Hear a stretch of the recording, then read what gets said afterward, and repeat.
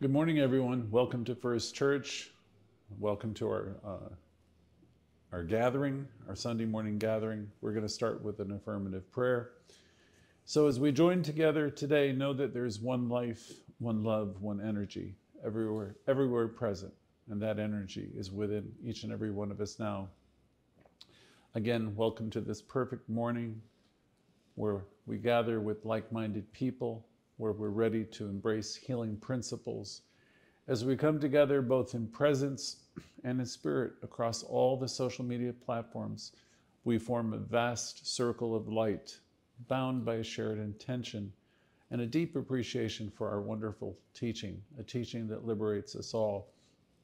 In our sacred space, we remind ourselves that we're not just seekers of truth, but inlets and outlets of divine activity.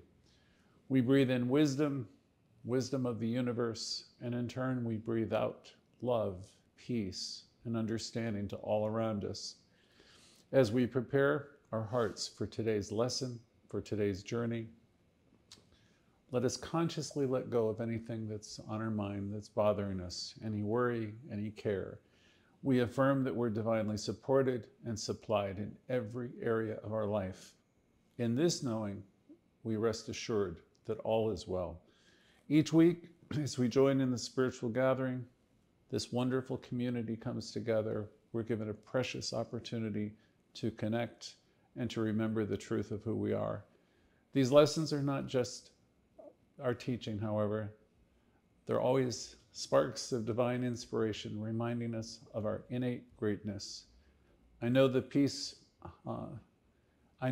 lesson will be received. Everyone will receive the perfect message today. Everyone will receive exactly what they need to hear.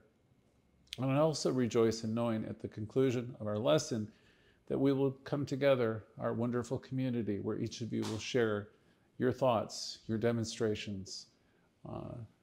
So in gratitude, we celebrate each one of you today for being here, for dedicating your time to your spiritual growth, and for joining us in this journey of awakening. Together we affirm our unity, our strength, and our commitment to live as the magnificent expressions of the divine that we truly are. And so it is.